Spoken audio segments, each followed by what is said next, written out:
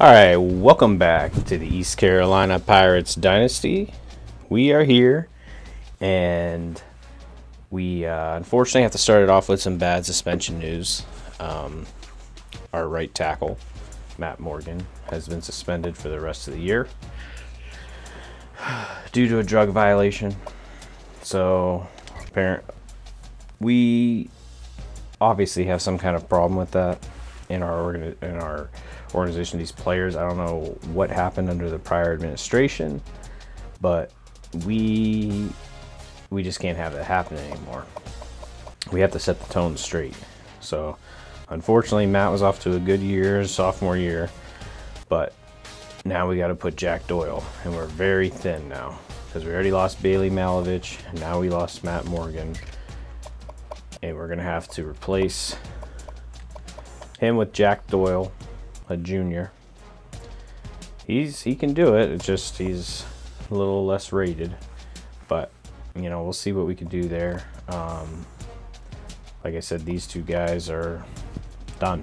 So for the year, I know Malovich is gone for good. So we'll get Matt Morgan back next year, and hopefully he learns from his lesson. One other thing to note is academically, Demetrius Mauney, he's good.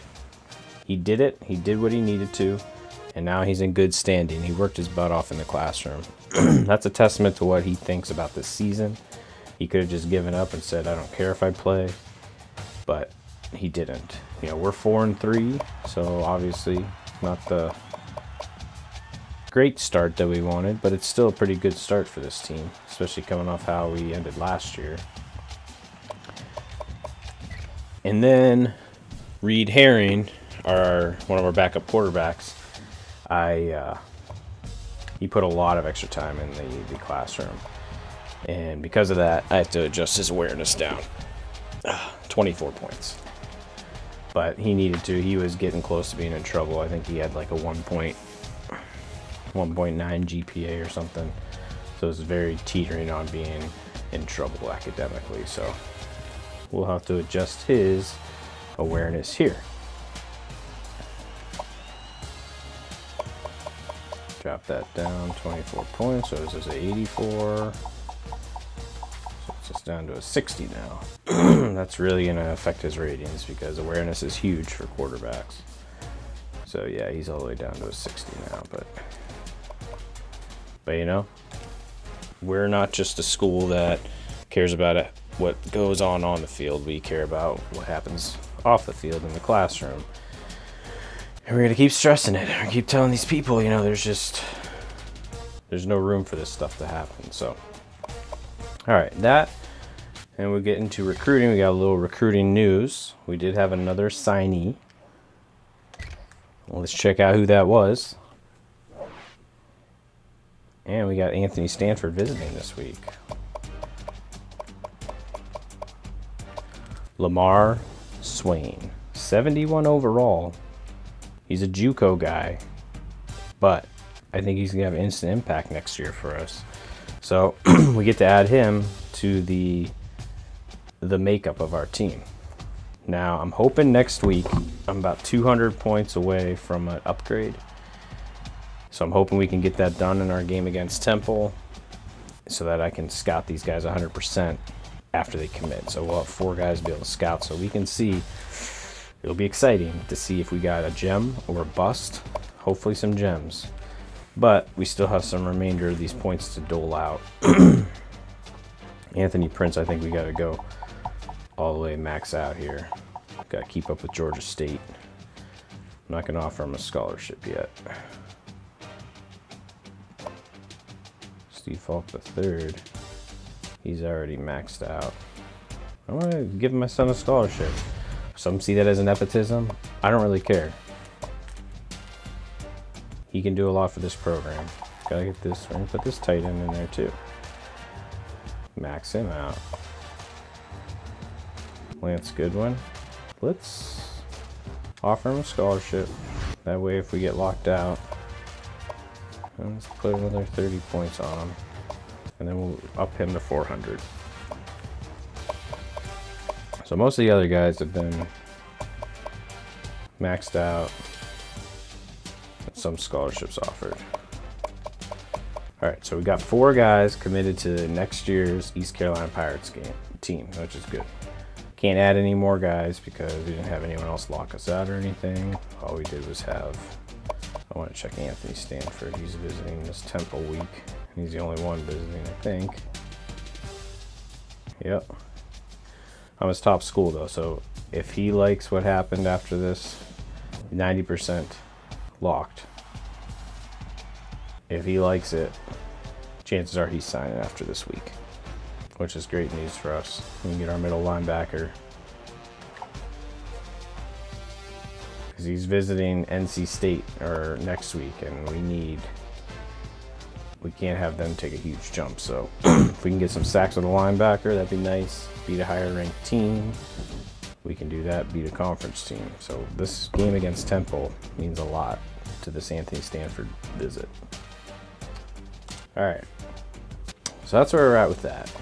We'll get out of there. And now we're gonna game plan for Temple here. Take a look at them, see what's going on. Next episode, we'll get right into the Temple game. Well, Temple's gonna be tough because defensively, I'm pretty sure they're pretty good. So let's take a look at their team here. Especially us coming off that tough loss to Memphis. Got to find a way to turn it around here. All right, so Temple, Anthony Russo. He's an impact player quarterback. Awareness 75 overall only. Well, his throw power is. Throw accuracy 79. So I think we're going to do a lot of mixing up pass coverages against him. So we'll bring some guys tight to the line, bring them out.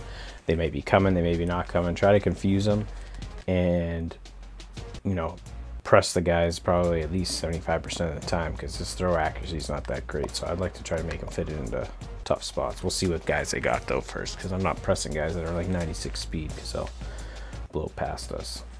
So Yager Gardner. Wonder if Kyle Dobbins is related to JK. I don't know. So they got decent running backs, nothing crazy, nothing that's gonna blow off the page here, but he is a senior, so I'm sure they're gonna try to incorporate him at some point. And they do utilize a fullback. Johnny Forrest is their guy. Wide receiver, Brandon Mack. So they just got some okay. Isaiah Wright is an All-American though.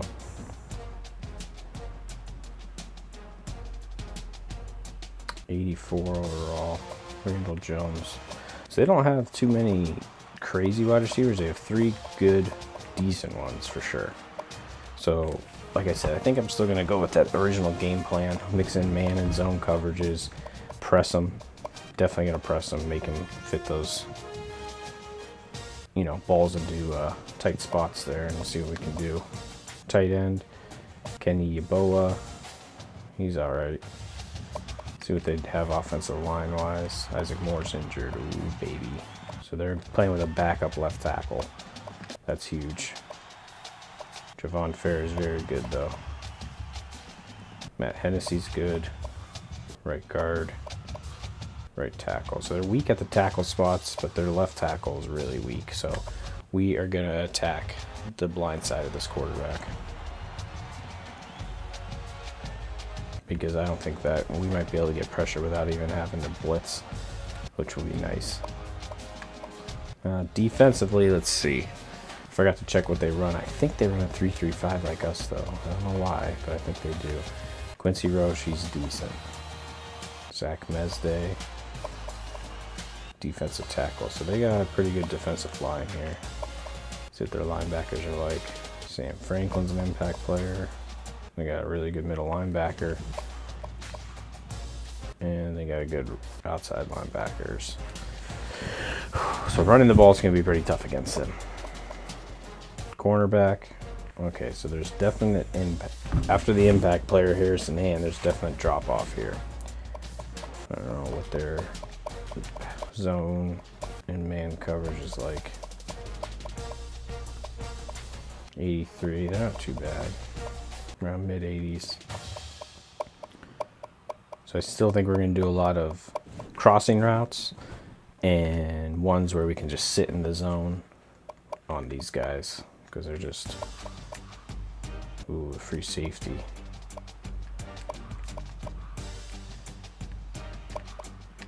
And their free safety's not the best either.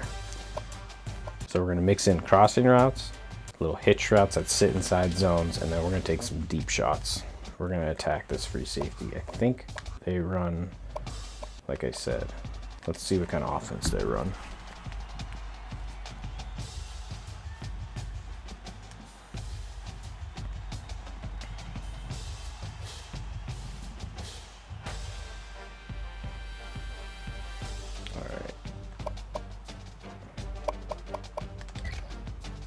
Let's see what kind of, I think it's Rod Carey, I believe is the coach.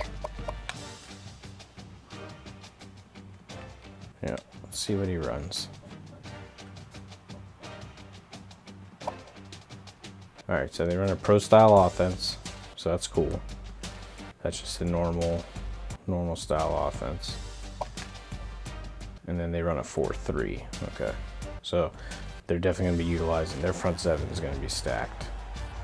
So it's probably going to be tough to run against them. But, so we're going to try to utilize more of our passing game.